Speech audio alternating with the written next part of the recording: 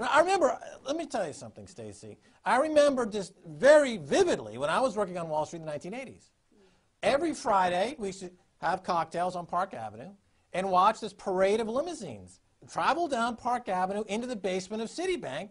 Everyone knew this was money that was being laundered by Citibank from drug money. This was an open secret. Nobody doubted this. So I'm glad to see now, at least 20, 25 years later, people are beginning to understand that the global finance community, the global banking system runs entirely on cocaine money. So when they say, well, why is the war on drugs failing?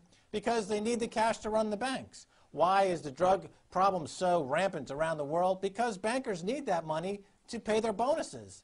The bankers, when we say bankers are terrorists and they kill people, and they have the moral equivalency of a Mexican drug lord lopping the head off a baby to support their crime syndicate, that's what we mean. They're the same two faces of the same coin. They're terrorists.